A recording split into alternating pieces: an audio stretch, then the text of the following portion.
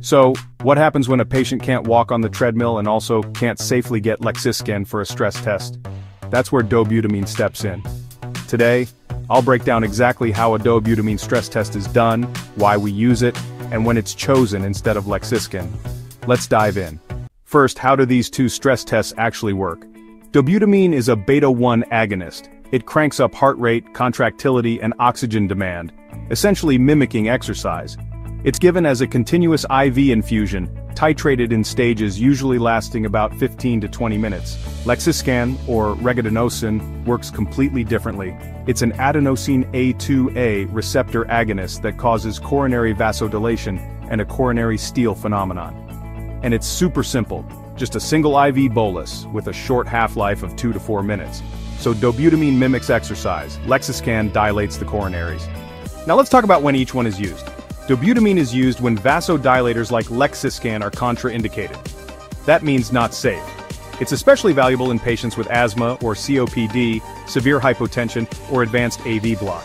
It's also used when we want to assess left ventricular contractile reserve and myocardial viability in patients with low ejection fraction. Lexiscan, on the other hand, is the go-to pharmacologic stress agent for most patients.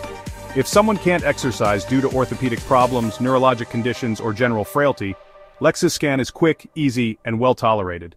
In short, Dobutamine simulates exercise when vasodilators aren't an option, while Lexiscan is the first choice for most non-exercising patients.